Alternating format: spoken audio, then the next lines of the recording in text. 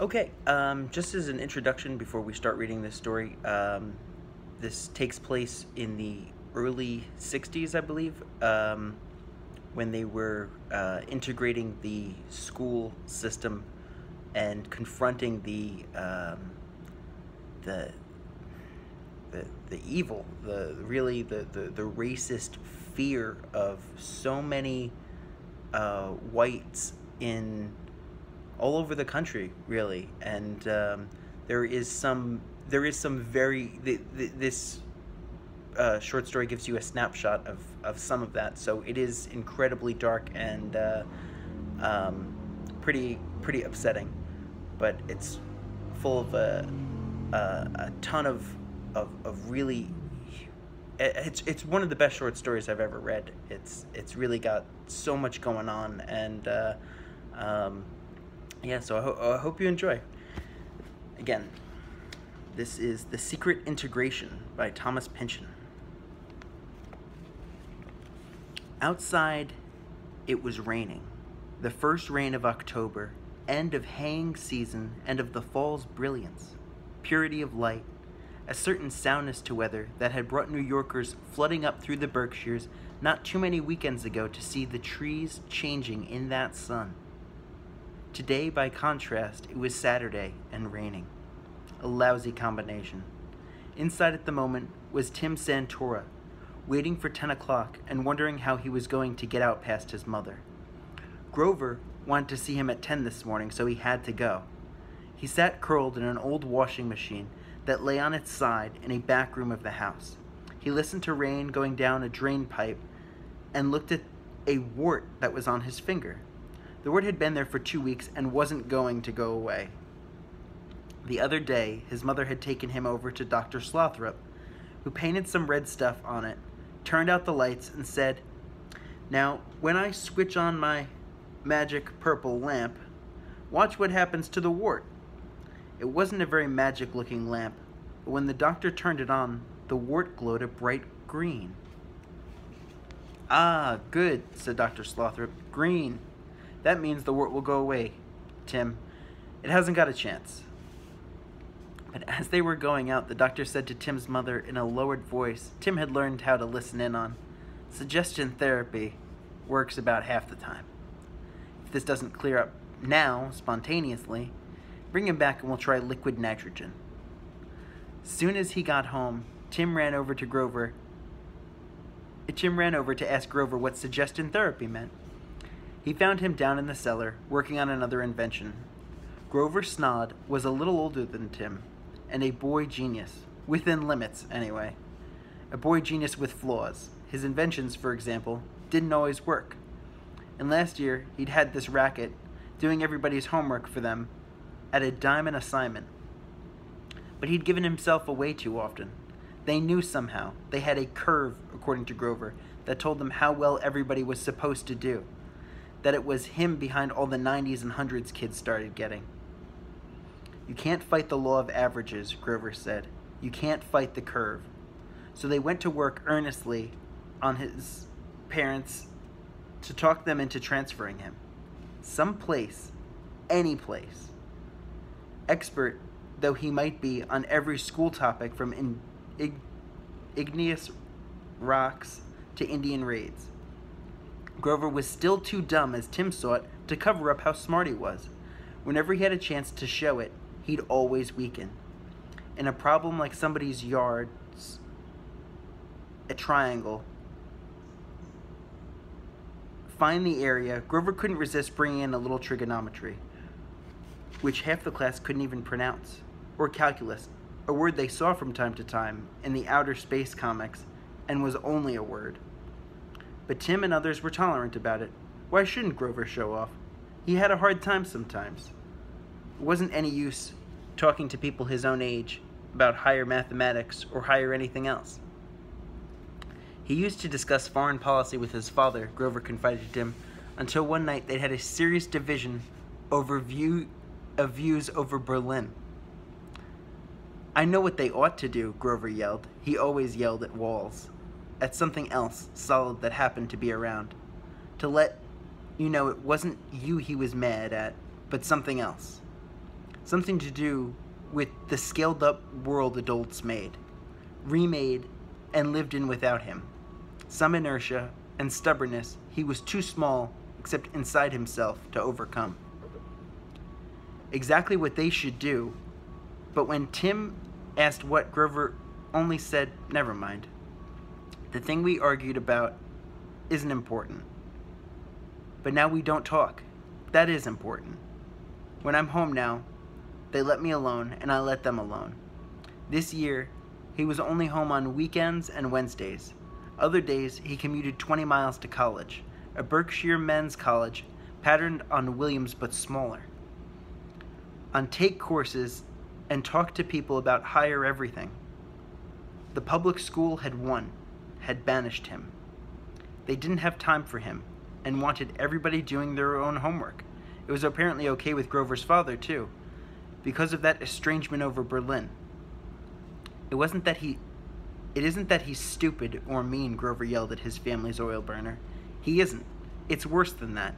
He understands things that I don't care about, and I care about things he'll never understand. I don't get it, said Tim. Hey, Grover, what's suggestion therapy mean? Like faith healing, said Grover. That how they're trying to get rid of that wart? Yeah. He told about the red stuff that glowed green. And the lamp. Ultraviolet fluorescence, Grover said, having obvious fun with the words. Has no effect on the wart. They're trying to talk it away. But I just messed that up for them. And he started laughing, rolling around on the floor of the cellar as if somebody was tickling him. It won't work. When it wants to go away, it will. That's all. Warts have a mind of their own. It tickled Grover anytime he could interfere with the scheming of grown-ups. It never occurred to Tim to want to figure out why it was so. Grover himself cared only slightly about his own motives. They think I'm smarter than I am, he hazarded once. They have this idea about a boy genius, I think. What one is supposed to be, you know? They see him on television, or something, and that's what they want me to be like. He'd been very mad that day, Tim remembered, because a new invention hadn't worked out. A sodium grenade. 2 compartments, sodium and water, separated by a burst diaphragm. When the sodium came in contact with the water, it would go off with a tremendous bang, but the diaphragm was too strong or something, and it wouldn't break. To make things worse, Grover had been reading Tom Swift and His Wizard Camera by Victor Appleton. He kept coming across these Tom Swift books by apparent accident, though he had developed the theory lately that it was by design, that the books were coming across him, and that his parents and/or the school were deeply involved. Tom Swift books were a direct affront to him, as if he were expected to compete, to build even better inventions and make even more money on them and invest it more wisely than Tom Swift. I hate Tom Swift, he yelled. Quit reading those books then, Tim suggested, but Grover couldn't. He tried, but he couldn't stop. Every time one of them popped up, as if from an invisible malevolent toaster, he'd devour it. It was an addiction. He was haunted by aerial warships, electric rifles. It's awful, he said. The guy's a show-off. He talks funny, and he's a snob, and, hitting his head to remember the word, a racist. A what? You know this colored servant Tom Swift has? Remember, named Eradicate Sampson? Rad for short? The way he treats that guy. It's disgusting. Do they want me to read that stuff so I'll be like that? Maybe that's how, said Tim, excited, having figured it out all at once, how they want you to be with Carl. He meant Carl Barrington, a colored kid they knew. His family had moved here from Pittsfield not so long ago. The Barringtons lived in Northumberland Estates, a new development out across an abandoned quarry, and a couple of rye fields from the oldest part of Mingeborough that Grover and Tim lived in. Like them and Etienne Shirley, Carl was a nut for practical jokes, not just watching and laughing, but for actually playing them and thinking up new ones. This being one reason the 4 of them hung around together. The suggestion that Rad, a character in a book, had anything to do with Carl puzzled Grover. "Don't they like Carl, or what?" he said. "I don't think it's him. It's his mother and father." "What did they do?" Tim made a "don't ask me" face. "Pittsfield is a city," he said. "I guess you can do almost anything in a city. Maybe they ran a numbers game." "You got that from watching television," Grover accused, and Tim said yeah and laughed. Grover said, "Does your mother know that you and me and Carl go out, fool around?" "I didn't tell her," Tim said. "She didn't say not to." "Don't tell her," said Grover. Tim didn't. It wasn't that Grover ever gave orders, but there was an understanding among all of them that even though sometimes he was wrong about things, he still knew more than any of the rest of them, and they ought to listen to him. If he told you that a wart wasn't going to go away, that it had a mind of its own, all the purple lights and green fluorescence in Massachusetts would not prevail, the wart would stay. Tim looked at the wart, a little leery about it, as if it did have a separate intelligence. If he'd been a few years younger, he would have given the wart a name, but he was beginning to realize only little kids named things. Now he sat inside the washing machine he'd used last year for a space capsule, listened to the rain, began to think of getting old, and then older, and older without bound. Cut the thought off before it modulated to the matter of dying, decided to ask Grover today if he'd learned anything new about the other things, the liquid nitrogen. "Nitrogen is a gas," Grover had told him. "I never heard of it being a liquid." That was all. But he might have something today. You never knew what he was going to come back from college with.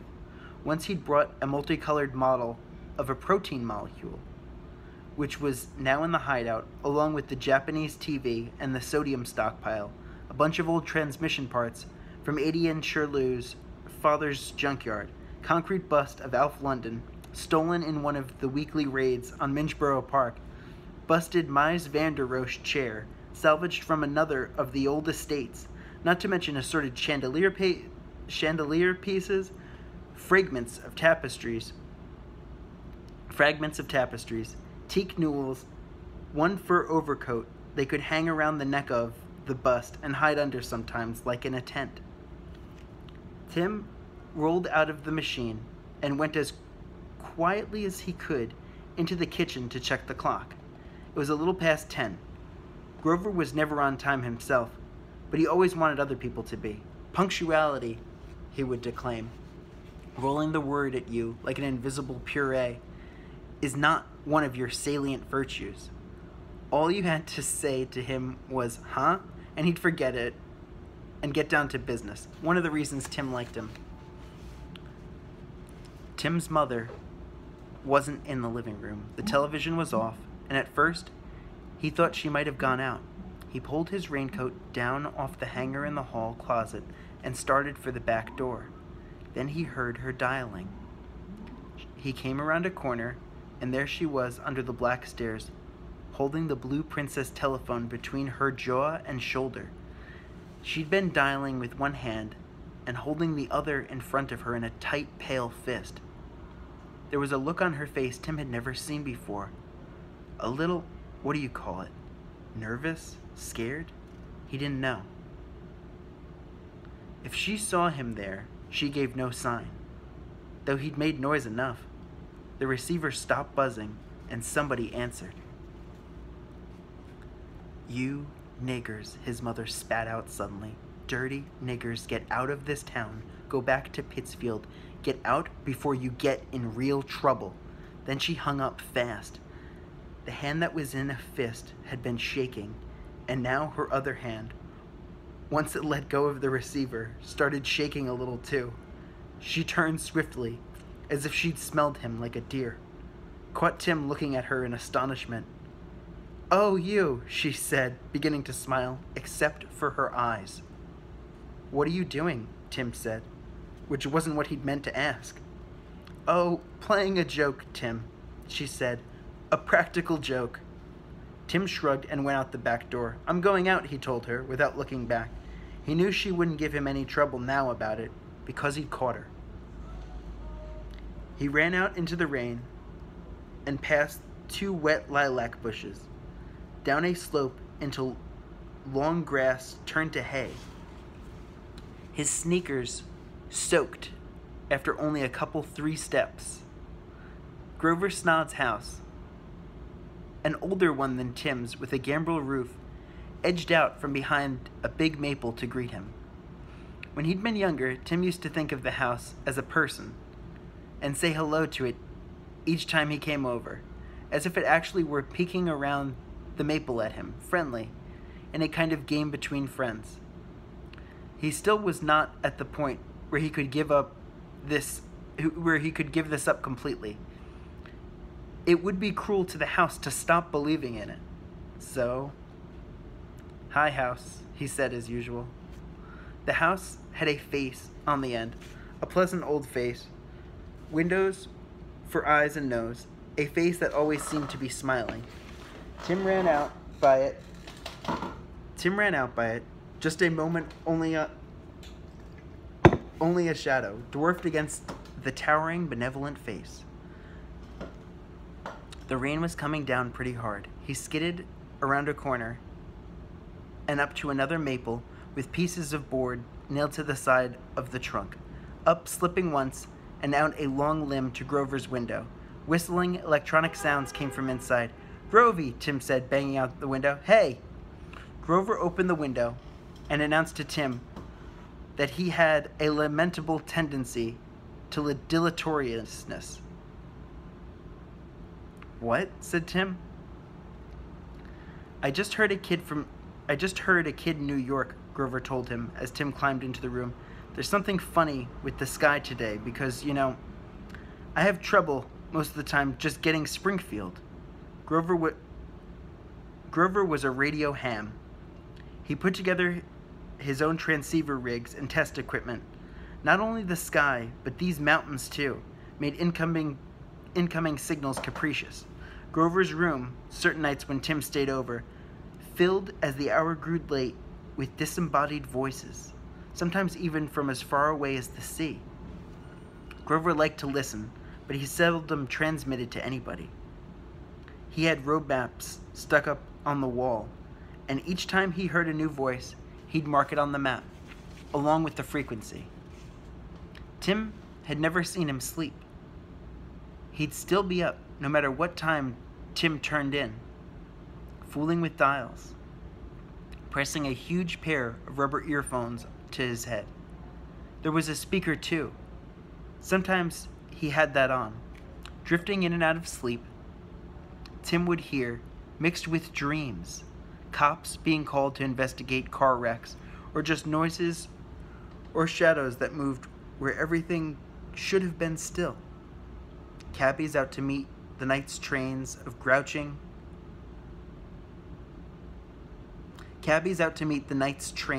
grouching mostly about coffee or cracking dry jokes with their dispatcher. Some half of a chess game, tugs across the Dutch hills, taking a string of gravel barges down the Hudson. Road workers in the autumn and winter working late, getting out snow fence or plowing.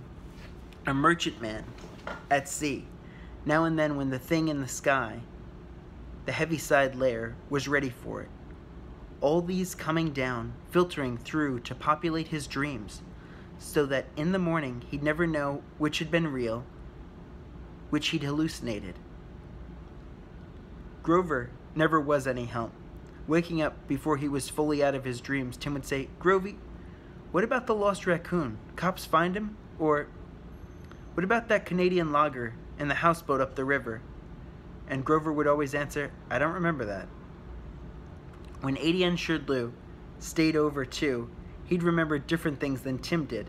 Singing, or badger watchers, reporting in to some kind of headquarters, or bitter arguments half in Italian about pro football.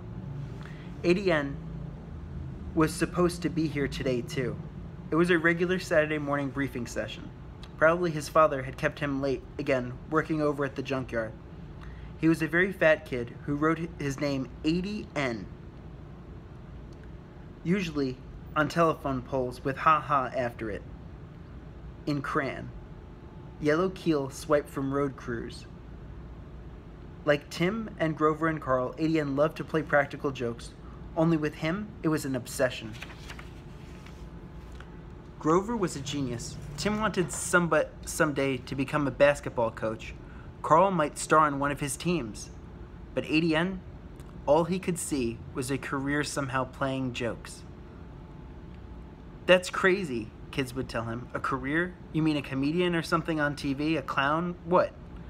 And ADN, putting his arm around your shoulders, which if you were alert enough, you realized he was doing not out of friendship, but to scotch tape a sign to you reading, "My mother wears combat boots," or "Kick here," with an arrow, would tell you, "My father says everything's going to be machines when we grow up.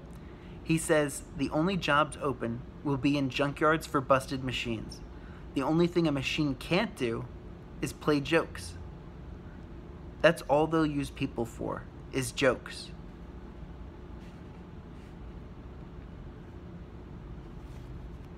Okay, just want to stop there for now. Right now we're about, I don't know, probably a third, maybe halfway into the story. So hope you're enjoying it so far. We'll pick up there next time.